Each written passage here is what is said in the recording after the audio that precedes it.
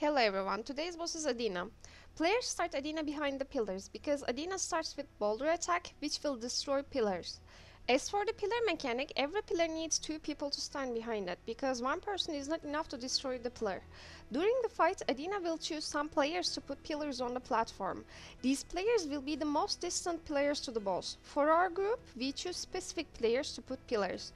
And these players stay a little bit far from the group so they have the mechanic.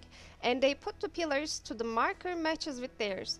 We did this way so it makes everything easier. If you don't want to get pillar mechanic or you are new to the raid, just stay inside the Adina's red circle hitbox. People who stand inside this hitbox won't get pillar mechanics. You need to decide which player will stand at which marker's pillar before the fight, so same players goes behind same pillars, again making the fight a lot easier. Adina has 5 pillars in total. The player who gets the pillar mechanic will know that from the red circle under them.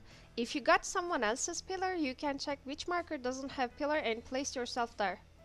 Also, one of the advantages of this fight is that Adina does not move. Adina does nearly all of her damaging attacks towards the tank.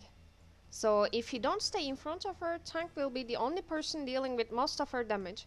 Adina applies might stacks to herself with her each auto attack, so boon removal utility skills are appreciated on this boss. When Adina reaches 75% HP, pillars will disappear and Adina will be invulnerable, and Adina will start casting her Quantum Quake. The skill starts with huge arrows pointing opposite direction and will turn to earth beams turning anti-clockwise.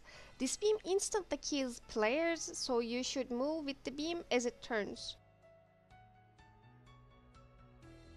Platform will change according to these shapes, so platform shapes are not random. But as you can see, it kinda turns to jumping puzzle, so be careful to not to fall from the platform. If you fall, you won't die and fly back to platform, but the pushback will leave bleeding on you. At 75%, 50% and 25%, Adina will cast Quantum Quake and hands will appear on the sides of the platform. The reason we start killing the hands in this direction video is because the hand we start applies eroding curse on all players every 15 seconds, which causes them to increase their damage taken. When the mechanic for hiding behind the pillar comes, each pillar has to have 2 players behind it. Each damaged pillar provides Adina with a stack of Pandemonium. Pandemonium means outgoing damage is increased by 20% per stack, incoming damage is reduced by 20% per stack, and this effect can only be gained by creatures in this raid. Players can only remove it, so it is essential that these pillars should be removed as soon as possible. If a player fails to reach their pillar when Adina is doing boulder attack, that player gets downed and their pillar fails to get destroyed. One way to destroy this pillar is to put a new one just near it so it gets destroyed too.